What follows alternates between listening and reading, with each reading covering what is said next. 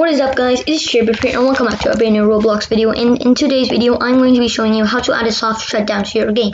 So what is a soft shutdown? So basically, suppose you shut down a server and then people have to leave, right? So in this, what a soft shutdown does is a soft shutdown will show a starter GUI, and then after that it will say, like, suppose attention, this server is being updated, please wait. You can change the text, I will show you how to, but then it will show us, then after that after people it makes people leave the server and shows the starter GUI, it will end the server and teleport people to a new server. So now let me show you how to do it. So now let's begin.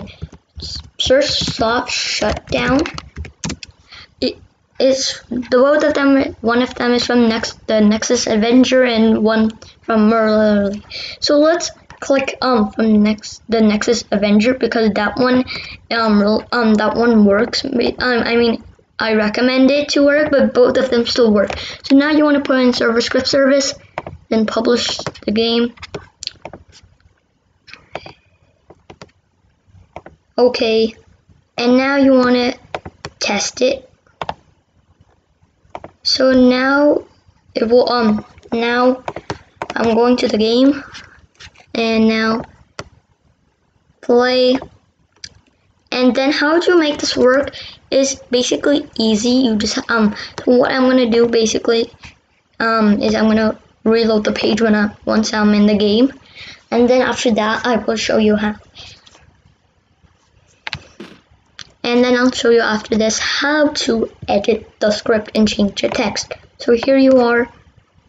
Now you can either click shut down all servers or just shut down your server. So now I'm gonna shut down my server, and then it says attention, this server is being updated, please wait. So now you will see it will close this leaderboard, and it will teleport me to a new server. And let's see. Okay, let's wait, okay, and it teleported us. So now let's go back to the Roblox studio, and let's show you how to edit the text. So okay, it's logging in. Okay, so it logged in. So now what you want to do is go back to studio, click server script service, click the soft shutdown script, click the the up arrow, and now show down, and then click teleport screen creator. So this is what basically you can do. So now you to change the text, so you now scroll here, it says attention, this server, or so suppose I change this server is shutting down. Shut down. Okay, it says now let's say please wait for you to a new server. And now we go back, save it back, publish Roblox as, and then choose, and then it's saved.